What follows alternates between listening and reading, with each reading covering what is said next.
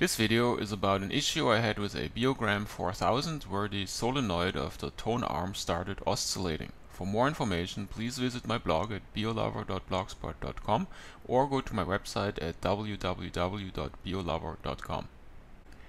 Let me give you a quick demo. So I press start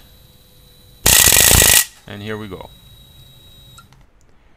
So what happened here is the carriage went into the position for the lead-in groove, and then the solenoid started oscillating. So it didn't just go down as it should to lower the tone arm. After a bit of head scratching, it became immediately clear to me what was the issue. It has to do with the solenoid current limiter switch. You see it here, it's this third switch. There are two other switches for tracking enable and audio muting. And so when the solenoid pushes down, this switch is activated.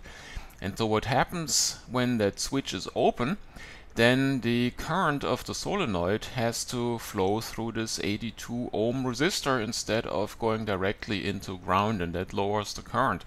And that's the current that holds the solenoid in place while the record is playing with the tone arm down. So if this here is interrupted, which I found it was in this turntable, then what happens is that the switch opens after the first inrush current pushes the solenoid down, and then that breaks the current entirely, and so the spring here pushes the solenoid back up, and then the cycle starts anew. The solenoid pushes down and the switch opens and it goes back up, and so you get this up and down oscillation of this linkage. The problem was quickly identified. Here you see the transistor TR4, it's a tip 41, and so if you look in the data sheet, one can find out that the leads here are a base collector emitter, and so the emitter here has the blue lead, and that goes to the resistor that is on PCB 7 that you see here in the background, and so this lead here was broken off, and so that severed the connection to the resistor.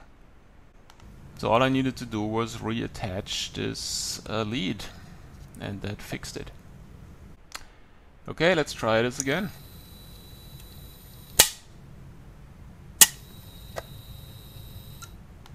All good now in the solenoid department. Hope you enjoyed it. Thanks for watching.